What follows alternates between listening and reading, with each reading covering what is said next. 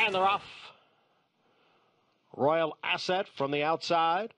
Psychic Energy broke well. Now moving up is a Flash Drive. It's Flash Drive, and right alongside is Big Long Shot. What a catch. So the two of them are heads apart. Wushu Warriors down at the rail in third. Psychic Energy moves up in between horses. Right alongside is Five Star Bunt, and on the extreme outside is Royal Asset. Then San Juan Diego is running in seventh. Blue Belt is eighth at this point, and it's a break of four. Back to Big Thicket, who trails the field in ninth. The quarter win in 23 seconds. Flash Drive hounded here by What a Catch. The two of them are right together, and right in behind down at the rail is Wushu Warrior. Then it's a Psychic Energy. On the extreme outside is Blue Belt, now making his move as the field comes for the top of the stretch.